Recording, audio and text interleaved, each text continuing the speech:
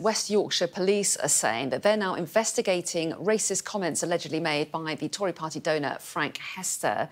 Matthew Thompson's been looking at this, so tell us a little bit more. Remind us of the background, for starters, and what else the police are saying. I was going to start there. So for new readers, I suppose, a week or so ago, the Guardian newspaper reported comments from Frank Hester, a major Tory party donor, that he'd made in 2019, in which he'd said, amongst other unsavoury things, that Diane Abbott, the suspended Labour MP, should be shot, and also that she made him want to hate all black women. Now, he did, to some extent, deny some of the content of what he said, but it prompted a major row in which the Conservative Party were asked to disown him, hand back the money, condemn his comments as racist, which it took them about 24 hours or so to actually do.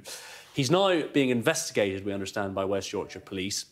They said in a statement that the Metropolitan Police in London was first contacted after the Guardian report on the 11th of March. And that was the first time it had been brought to police attention. So it had never been reported in 2019 or since then.